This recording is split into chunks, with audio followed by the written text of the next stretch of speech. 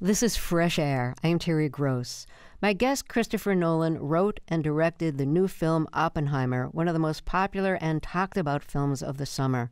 Christopher Nolan also made the World War II film Dunkirk, as well as the films Tenet, the Batman trilogy, Inception, Insomnia, and Memento. Globally, his films have made more than $5 billion at the box office. Oppenheimer is a biopic about the man who was called the father of the atom bomb, Robert Oppenheimer. He was a theoretical physicist and directed Los Alamos, the secret project in New Mexico, where research was conducted to create the first atom bomb and where that first bomb was designed and tested.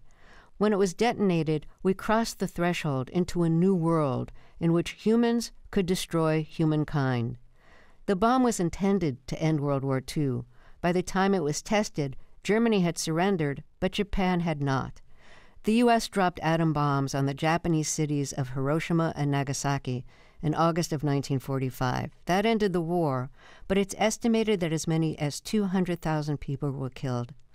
Oppenheimer became an advocate of arms control after the war and opposed military plans for massive strategic bombing with nuclear weapons, which he considered genocidal. He also opposed the creation of the even deadlier hydrogen bomb. In 1954, during the height of the anti-communist era, he was accused of being a risk to national security because of his alleged earlier ties to the Communist Party. He protested at a hearing that culminated in being stripped of his security clearance. Last December, that decision was revoked by Energy Secretary Jennifer Granholm. Christopher Nolan, welcome back to Fresh Air. It's a pleasure to have you back on the show. Thank you. Before we talk about your films and hear a scene from Oppenheimer, let's talk about the writers and actors strikes, which have shut down new TV and film productions. You're very successful. I doubt you have to worry about better contracts. What does the strike mean to you as a director working with actors? Well, I think as any working member of our business feels, it's a very important time in relationship between labor and management. These things happen from time to time. Every few decades, there's a crisis like this. But it's an important moment in our business where the way in which myself as a writer and a member of the Writers Guild, and my friends and colleagues who are actors who are out right now, the ways in which we're compensated have to be updated to reflect the current world, and it's unfortunately requiring strike action to do that. And so, my thoughts are very much with the working members of our business, not just writers and actors, but also the other crew members who are out of work until this gets resolved. So I'm very hopeful that it's going to get resolved as quickly as possible. So you are in the Writers Guild, and the Guild is on strike. Is it okay for you to be here? Because I know the writers and actors have been told, don't promote your movies during the strike. But you're also the director of the film, and you might be contractually obligated to promote it. So that puts you in an awkward spot. I like a lot of people in our business, I'm in a very awkward position in a lot of different ways. As a director and as a producer on Oppenheimer, I'm contractually obliged to promote the film. But I also feel that where it's possible for me to be out there having a voice as a guild member, as a Writers Guild member, I think that's important because I think it can be difficult to get our point of view across. This is a moment in which companies have, to a certain degree, taken advantage of technological shifts that our contracts need to be updated to reflect that. It applies to theatrical film, which is the area I work in, but it applies even more so, I think, to television in the streaming era. And these things need to be taken care of. Well, let's move on to Oppenheimer. And I'd like to start this part of our conversation with a scene from the film. So let me introduce the scene. So Oppenheimer is speaking with General Leslie Groves, who headed the Manhattan Project, which Los Alamos was part of. And Groves is asking Oppenheimer about the possibility that the atom bomb test could set off a chain reaction that would set fire to the atmosphere and destroy Earth, a possibility that Groves heard one of the top nuclear physicists, Enrico Fermi, refer to. So Oppenheimer is played by Cillian Murphy and Groves by Matt Damon. Groves speaks first. What did Fermi mean by atmospheric ignition? Well, we had a moment where it looked like the chain reaction from an atomic device might never stop. Setting fire to the atmosphere. Why is Fermi still taking side bets on it? Call it gallows humor. Are we saying there's a chance that when we push that button, we destroy the world? Nothing in our research over 3 years supports that conclusion, except it's the most remote possibility. How remote? Chances are near zero. Near zero. What do you want from theory alone? Zero would be nice. Okay, that's a scene from Oppenheimer, and my guest is the writer and director of the film, Christopher Nolan. That's such a frightening idea, and I know that the scientists were really convinced that there wasn't going to be this atmospheric ignition where the whole atmosphere would catch on fire and destroy Earth. But I guess you never really know, based on theoretical physics, what's going to happen when you blow up an atom bomb. So what was it like for you to think about that as you were making the movie? I think for me, that knowledge that leading up to the Trinity test, the leading scientists led by Oppenheimer, they could not completely eliminate the possibility of this chain reaction. That was one of the things that really got me interested in Oppenheimer's story and making a film from it, because it's simply the most high-stakes, dramatic situation that you could conceive of. It beats anything in fiction. I'd actually put a reference to it in my previous film, Tenet, in dialogue. I used it as an analogy for the science fiction situation at the heart of that film. But we referred to that moment. And then after finishing that film, it was actually one of the stars of Tenet, Rob Pattinson. He gave me a book of Oppenheimer's speeches, post-World War II, speeches in which you see him trying to reckon with, and you're reading about the great minds of the time trying to reckon with the consequences of this thing that they've unleashed on the world. But that initial notion, that fact that I learned of, that they couldn't, using theory alone, completely eliminate the possibility of global destruction based on triggering the first atomic test. I just wanted to be in that room. I wanted to take the audience into that room for the moment where they would push that button.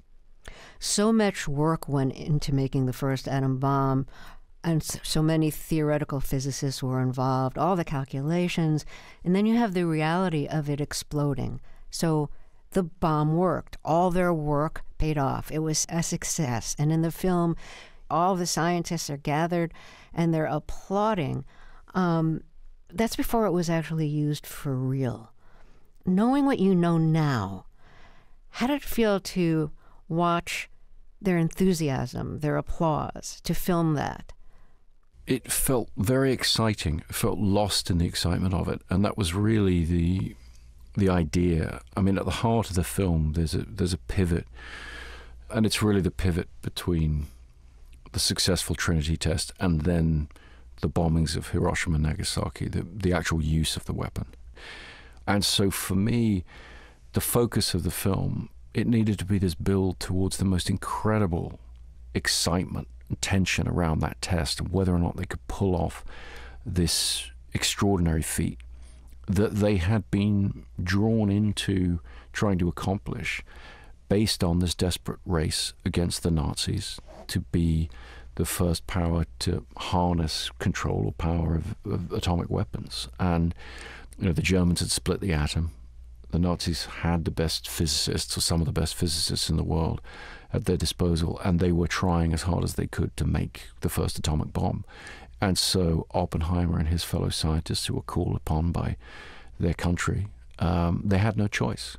And there's this moment, of course, where they're pushing for years, spending billions of dollars. They've built this whole community out in the middle of nowhere, devoted to this one thing of making this chain reaction happen, making this atomic blast work. And it all boils down to that moment of the Trinity test. And they pull it off. And there's such joy and excitement around that. And I wanted the audience to be caught up in that. I wanted to be caught up in that. But then, you come to film the scenes where we're looking from Oppenheimer's point of view, we're experiencing the news of the bombings coming through, unbelievably awful, and change the world forever. Whether we like it or not, we live in Oppenheimer's world, and we always will. One of the things I thought about watching them with basically like sunglasses and and a little bit of distance from the bomb, I was wondering, did they not understand radiation sickness and how they'd be exposed to radiation, and how all the people, in the periphery of where Los Alamos was would be exposed to radiation too, and they were never informed. Those residents were never informed of what was happening. And I've read that some people thought it was actually the end of the world when they saw the mushroom cloud. Yeah, I mean, obviously they weren't able to inform anyone of what was going on. It was too secretive. There was too much at stake. It was too secretive, and the stakes were too high. They had informed, I believe they'd informed the governor of the state about the possible need for emergency evacuation, but they hadn't been able to in any way explain why. So it was obviously this great mystery around the project.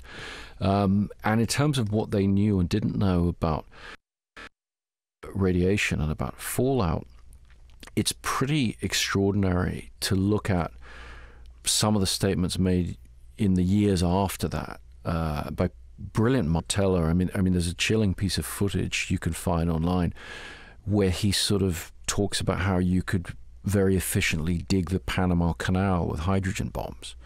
And that's a proposed use of nuclear it's energy brilliant. bombs. You could dig the canal, and then you'd never be able to go there again, ever. Okay. Well, and this is the thing is, they knew the theory and they knew the possibilities to some degree, but as with so much in science, the real knowledge comes from experimentation. This is the nature of science. It moves forward continually correcting itself. Science is not a process whereby you're able to sit down and perfectly map everything out in theoretical terms, and then that just becomes the future. It has to interact with the real world, and to a certain extent our film is about the consequences of that. By the way, did you see that new study that hasn't yet been peer-reviewed, but it has been published, that says that the radiation from that Trinity test bomb spread through, I think, 46 states and parts of Canada and Mexico? I mean, that is quite a span of radiation. It is. I mean, when you then look at the hydrogen bomb, which is 1,000 times more powerful than the atomic bomb, and the number of tests that they then started doing in Nevada and elsewhere in Bikini Atoll, and you start looking at how many of these things have been detonated over the years. It's pretty horrifying. And it's about an incomplete understanding. And what's really frightening about it is it's going on today. I mean, this is the thing: is there are technological innovations being unleashed on the world. I mean, the one that I've spent a lot of time talking about on this press tour for Oppenheimer is artificial intelligence, because it's something that's very much of this moment, and a lot of the researchers in AI talk about this as their Oppenheimer moment, and they're looking at his story and sort of saying, okay, what are the responsibilities of a researcher or a scientist bringing something into the world that may have unintended consequences? Well, let me reintroduce you here. If you're just joining us, my guest is Christopher Nolan, and he wrote and directed the new film Oppenheimer. He also made the films Dunkirk, Tenet, the Batman trilogy, Inception, Insomnia, and Memento. We'll be right back after a short break. This is Fresh Air. This is Fresh Air. Let's get back to my interview with Christopher Nolan. He wrote and directed the new film Oppenheimer, about the man who is called the father of the atom bomb. He also made the films Dunkirk, Tenet, the Batman trilogy, Inception, Insomnia, and Memento. What era of the nuclear age did you grow up in? Did you have to do like school take shelter drills? Were there bomb shelters where you grew up? Yeah, I mean, it was interesting talking to Steven Spielberg after I showed him the film, because he was talking about his experience in the 1960s, Cuban Missile Crisis, all of that, and duck and cover drills. And I was talking about the 1980s, which was very similar in the United Kingdom. There was a lot of fear surrounding nuclear weapons. It was a time of protest. The campaign for nuclear disarmament was at its height of membership. There were protests around Greenham Common, which was an air base in the United Kingdom where the Americans were putting cruise missiles in. There was a lot of fear in pop culture around nuclear weapons. And I've sort of watched that fear ebb and flow over my lifetime as the geopolitical situation shifted. But of course, the danger's never gone away. And it's almost as if, our capacity to be afraid of one particular threat to humanity gets exhausted, and we have to worry about something else. And that's not to say that nuclear weapons are the only threat to humanity. I mean, climate change, things like that, there are all kinds of very complicated problems that need to be dealt with and worried about. But nuclear weapons is the one that's never gone away, and nuclear weapons are singular in their ability to instantly destroy life on Earth. And so when I first started writing this film, and I spoke to one of my teenage sons about the subject I was working on, he literally said to me, "Oh, is that really something people worry about anymore?" And of course, in the time it took me to make the film, with the invasion of Ukraine and so forth, he was not asking that question 2 years later. One of the things that you had to think about was what was going through Oppenheimer's mind when the button was pushed, launching the test bomb. I'm wondering what went through your mind when the button was pushed, launching the bomb in your movie. I mean, it was an interestingly analogous situation. I don't like to use computer graphics. I don't like to do things with green screens and so forth. So we had engineered a situation whereby we were performing very large explosions for the actors there out in the desert in the middle of the night in the same bunkers they would have been in.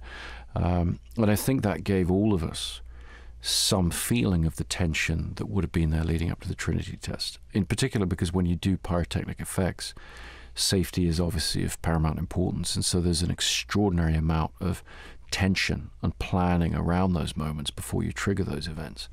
And there's always that slight uncertainty about exactly what they're going to look like, what they're going to sound like, how frightening they're going to be, essentially. And so I think all of us, in our own small way, got some taste of what the tension there would have been for the people at Trinity. And I think that helped us construct the drama of it for the audience. Can you talk a little bit about how you created the image of the bomb exploding? One of the first people I showed the script to when I finished it was my visual effects supervisor, Andrew Jackson. And I showed it to him right away because I said to him, we have to get the Trinity test across. We also have to try and give some insights into the way Oppenheimer would have visualized molecular interactions, and how that builds to its ultimate expression in the Trinity test. But I want to do it without computer graphics. And the thing with CG is it tends to feel, even though it's very versatile, it's as animation, it tends to feel a bit safe, a bit anodyne. And it was very important to me that, firstly, the atomic interactions that Oppenheimer is visualizing, but then ultimately the power of the device they build itself, the gadget as they call it, that they detonated at Trinity. You wanted it to be the most beautiful, the most terrifying thing simultaneously.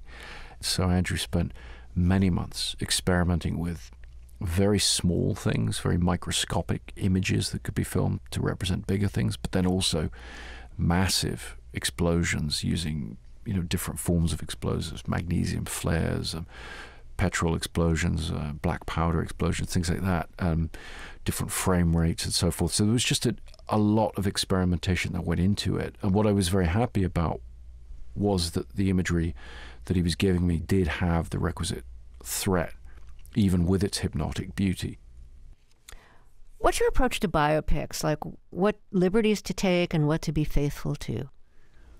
Well, in a funny sort of way, my approach is to not even acknowledge biopic as a genre. In other words, if if something works, like Lawrence of Arabia, for example, you don't think of it as a biopic. You think of it as a great adventure story, even though obviously it's telling the story of somebody's life.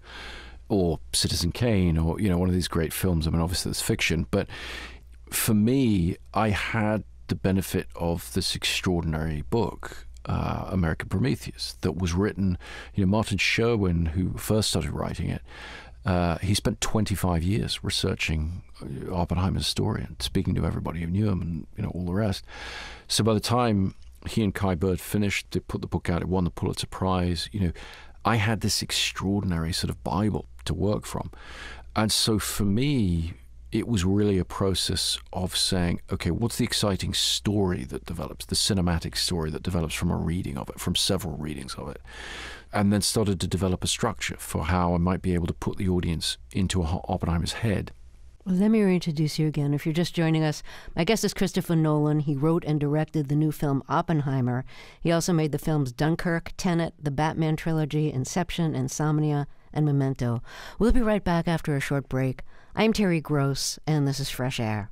This is Fresh Air. I'm Terry Gross. Let's get back to my interview with Christopher Nolan. He wrote and directed the new film Oppenheimer about the man who was called the father of the atom bomb. Nolan also made the films Dunkirk, Tenet, the Batman trilogy, Inception, Insomnia, and Memento. You made the Batman trilogy, a very popular trilogy, and a dark one at that. The second one is called The Dark Knight. You wanted to get dark right even in the title. What did comics mean to you growing up? Well, I think, like a lot of kids, I would read comics, and they were great sort of launchpad for your imagination. The way in which your brain processes the frames of a comic book, not unlike the way a filmmaker processes storyboards. They've been drawn for a sequence or something. You're kind of you're using your brain to flesh out from the work of the sort of artists and writers. And I became more interested in the character of Batman in that great era of sort of graphic novels. Work of people like Frank Miller in particular. So they meant mythology, I suppose. They meant modern day mythology, and they meant larger than life sort of operatic figures. So when I took on the character of Batman in the trilogy we made, in the Dark Knight trilogy, it was really all about an operatic approach to storytelling. So it's heightened reality, and that character really allows you to do that. And what I loved about Batman, of all the characters, is the reason I wanted to deal with Batman, is for me he was the most human and relatable of superheroes, because he doesn't really have any superpowers unless you count his extraordinary wealth. That's the thing he brings to bear, but he's basically a guy who does a lot of push-ups, and that's that's how he makes himself into this powerful figure and uses his brain and so forth. So working with Christian Bale, we were able to make an operatic character, but one who was relatable enough that you could get drawn into the psychology of the character. That's quite dark and quite interesting. It leads you some very unexpected places. And we had a lot of fun, working on those films for almost 10 years. Heath Ledger was certainly a very terrifying villain in The Dark Knight. And one of the things he did in that film is just like constantly lick his lips. And that's in part because how he was scarred as a child. But did you suggest that he do that? Did he come up with that? No, he came up with it as a result of the makeup that he was wearing for the scars. It would the makeup had to be applied over his lips, and it would start to sort of peel off. And so he found himself sort of licking to keep it back down and sort of stick it back again. And as with so much of what Heath arrived at in terms of the characterization, he sort of saw that in the mirror, as it were, or sort of felt himself doing it and started to apply it to the character. So it became this kind of lizard-like sort of tongue, this little weird thing that he was doing. And we would talk a lot about those kind of things, because he was just one of the great actors who approaches everything from an interior point of view, but also allows the exterior to feed into that. A lot of the actors who work with Cillian is like that. Tom Hardy is like that. These great actors who, yes, they approach it all almost in a method way, psychological truth, but also they're thinking about what shoes they're going to wear, and how that's going to affect how they move and so forth. And so there's this kind of, I think with a lot of this generation of actors, there's a great kind of coming together of, if you like, the approach of the sort of Marlon Brando school, but also the Charles Laughton school. So it's both things. It's exterior and it's interior. And so much of what Heath was able to bring to that character was about the appearance and how it would interact with the psychology. The character of the Joker, as portrayed by Heath Ledger, is not only like a villain, he's a sadist. He enjoys threatening people with torture and torturing them in various ways. And I'm wondering how you felt about shooting that, like so much sadism. I think, whenever you're dealing with dark subject, and dark psychology in particular,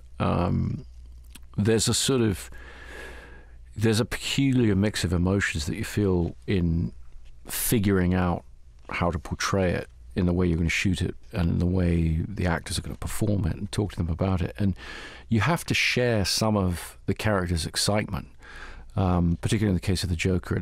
It's an excitement about chaos and anarchy. But for me, those are very frightening things. The utter breakdown of society, the idea of complete anarchy, the idea of lawlessness. These are things that they have a very nightmarish quality for me. And so, whilst you have to share some of the energy of the character, you have to see it from their point of view, you're also very aware and very uncomfortable the whole time, really, about the darkness of it and about all the things that give it that particular dark energy. When you're not working, do you live in your head a lot, and does your head become a kind of dark place where negative thoughts consume you? No, I mean, I certainly live in my head a lot. It's how I work. I think Oppenheimer, of all the films I've worked on, it's the one that I actually find the most disturbing, the most under my skin.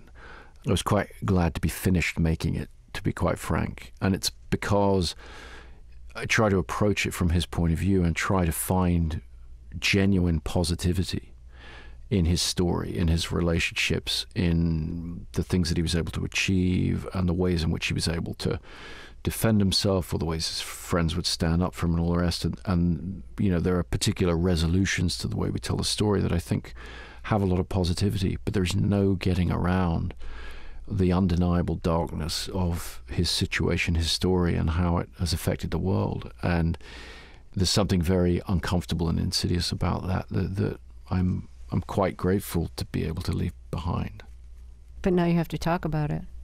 But now I have to talk about it. I'm almost there, though. I'm almost there. I mean, if movies are a sort of collective dream, there's a sense in which Oppenheimer is a collective nightmare, and there's something about telling that and getting it out in the world that stops it being, my own personal thing. That helps. But yeah, I think of all of the subject matter I've dealt with, it's certainly the darkest. So I want to ask you about dreams. You edit some of your films out of chronological sequence. And I think dreams are that way too. Like, dreams often don't make any sense at all. You have to kind of look for the meaning within them and interpret them. But they don't make chronological sense. You just kind of hop from one scene to another that may or may not be related. Do you think that your dream life has influenced your editing life at all? And one of your, Inception is literally about dreams. It's about like stealing dreams and implanting information in someone's mind through dreams, like tapping into other people's dreams. Well, it's also about what you just described. It's about the timescale of dreams. Inception is very much about how you can have a feeling of a much longer period of your life in a very short space of time in a dream. So yeah, that film in particular really drilled down on my relationship with my dream life and the relationship between dreams and reality. But I think cinema in general, for me, is very influenced by its relationship with dreams. There's a very real sense in which movies are sort of shared dream worlds, our shared kind of dream consciousness. They have an interesting effect on the brain. When you see a film it's often quite interesting to talk to people who've seen a film about the time span of the film they saw, not the literal time they were sitting there in the cinema, but what time slice it represents of the characters' lives, for example. And that's a very complicated aspect of how movies get into our brains and how we look at them and how we sort of judge them. So in Inception, your movie about dreams, Leonardo DiCaprio says, "We never remember the beginning of a dream." Is that true? I mean, it's a question I've never asked myself. I don't know if I remember the beginning of my dreams, because I'm lucky if I remember my dreams, and when I do, it's usually, I remember the mood, I remember a few frames of the dream. I don't really remember the chronology very well, and I have no idea where it started. So what made you think of that? I wrote Inception, very much from my own impression of the way I dream and sort of dream rules. And I sort of trusted that there'd be enough people in the audience that roughly corresponded with the way that I dream, that it wouldn't be overly controversial. I remember many years ago seeing a film, I think it was... I think it was George Burns. I think it was Oh God. And there's a moment where somebody says, well, they say, am I dreaming? And they say, well, is it in color? And they say, yeah. And it's like, okay, well, it's not a dream because you only dream in black and white. And I remember as a kid thinking, well, I don't dream in black and white. That's weird. But this is the danger, when you write about memory, when I was doing Memento, for example, it is a very personal thing, and everybody's brain is a little different. The way we process the world is a little different. I know that I, as an audience member, I respond to a consistent rule set, if you like. So as long as the film is telling me up front that, okay, this is how we see the world, this is the world of the film you're watching, as long as they're sort of true to that in the telling of the story, then I'm okay with it. That whole question of like, oh, we only dream in black and white. People used to ask each other that. Do you dream in black and white or in color? And do you think that was because our only understanding in that time of what imagery looked like in representation outside of paintings was film and TV, which were in black and white? I think that's and photographs. I think you've hit the nail on the head, actually, and I think it relates to the earlier answer of the relationship between our view of dreams and our view of motion pictures. Yeah. The way in which you remember movies is very similar to the way in which you remember dreams. And every now and again you see a film that taps that in a way. I think Memento, for a lot of people, sort of bled off the page, if you like, or off the strip of film running through the projector and built a bigger world in people's minds. I think the films of David Lynch have always done that incredibly well over the years. They have a dream logic that quite often I remember seeing Lost Highway, for example, and not really understanding the film at all, and then a couple of weeks later remembering the film the way I would remember one of my own dreams. And that suddenly felt like a sort of remarkable feat that Lynch had achieved in terms of mapping a dream into the space of a motion picture, and vice versa. Would you be willing to share one of your worst nightmares that has always stuck with you? Absolutely not. Okay. Are dreams very personal to you? Very personal, exactly. Yeah. Oh, okay. Well, let's take another short break here, and then we'll talk some more. If you're just joining us, my guest is Christopher Nolan. He wrote and directed the new film Oppenheimer. We'll be right back. This is Fresh Air. This is Fresh Air. Let's get back to my interview with Christopher Nolan. He wrote and directed the new film Oppenheimer. He also made the films Dunkirk, Tenet, the Batman trilogy, Inception, and Insomnia. Oh, and Memento. Your new film Oppenheimer is shot to be seen on an IMAX, and a lot of people will not have the opportunity of seeing it that way. But I think some people are puzzled, like, why shoot a movie that's largely people talking to each other and people thinking and people being anguished over the possibilities of the bomb? Why shoot that in IMAX, which is usually reserved for films that have incredible landscapes or that have incredible, fantastical cinematography? Well, I've used IMAX for years, and going into Oppenheimer, talking to Hoyte, my DP, we knew that it would give us, with its high resolution, its sort of extraordinary analog color, sharpness, all of these things, the big screens that you projected on. We knew it would give us the landscapes of New Mexico, that it would give us the Trinity test, which we felt had to be a showstopper. But we actually got really excited about the idea of the human face. You know, how can it help us jump into Oppenheimer's head? The story is told subjectively. I even wrote the script in the first person, you know, I this, I that. We were looking for the visual equivalent of that. And so taking those high-resolution IMAX cameras and, you know, really just trying to be there for the intimate moments of the story in a way that we felt we hadn't really seen people do before with that format. That was you know, a source of particular excitement for us. And as we started to project dailies, because we still print the film and project the dailies, you know, in the old-fashioned way, but you start to see how that's going to help tell the story and how that's going to help, you know, put us in his head, and that became very exciting. Does it pain you to think that probably a lot of people will end up watching Oppenheimer on their phones or on little tablets? No, not at all. I actually, you know, I'm one of the first generations of filmmakers who grew up with home video. So, you know, my family got its first VHS player when I was about 11 years old.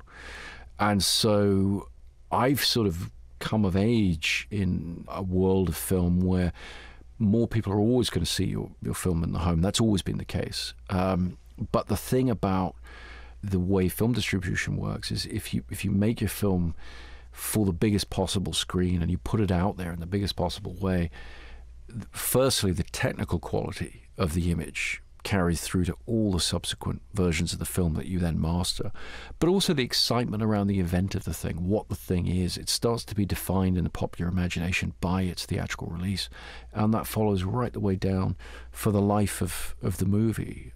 So that's the world of filmmaking that I've grown up in, and one that I very much enjoy. I'm interested in your relationship to technology. I mean, you're using state-of-the-art technology, you know, 70 millimeter for IMAX. At the same time, I've read that you don't have real like tech cell phone. I think you have like a flip phone, maybe. And I think there's other like tech things like email maybe that you don't use. And so it strikes me as a kind of strange that you'd use such like state-of-the-art, you know, cinematography, but, you know, reject things like a cell phone. At the same time, I know that there's like CGI. You don't like to use CGI because it looks fake to you. So, like, where do you draw the line with technology? Technology is whatever the tools are available to us. So I shoot my films on celluloid film, preferably IMAX celluloid film, because it's the best analogy for the way the eye sees the world. So it gives you the highest possible quality. For me, it's about using the best tool for the job. So, for example, you know, sometimes I get asked whether I still, you know, edit on film. And I've never edited on film. I've always edited on the computer because it's the only practical way to do it. But then when we finish the creative process of editing, we cut the film up, we cut the negative up, we glue it together, we print from there, and that's the finishing process. And so for me, you know, the approach to technology is always about how can it help you? How can it help you do something better? And I've always liked not having a smartphone in my pocket, because it just sort of means when you get those pockets of time, you know, when you turn up early for a meeting and you're waiting for somebody or whatever, you spend a bit more time thinking and just, you know, I suppose using your imagination in a way. And for me, with the amount of work that I try to do and figuring out what the next project is, advancing different things in my mind, having those pockets of time is actually pretty valuable. I've also got a terribly addictive personality, and I think if I had a smartphone, I'd spend the whole time, you know, just on it and, you know, absorbed in it the way I see a lot of people absorbed in it. So it's something I never started doing, and now it feels a bit of a superpower that I don't have one. So I'm going to try and maintain my allegiance to the dumb phone or the flip phone. Thank you so much for coming back to our show. Sure, thank you for having me.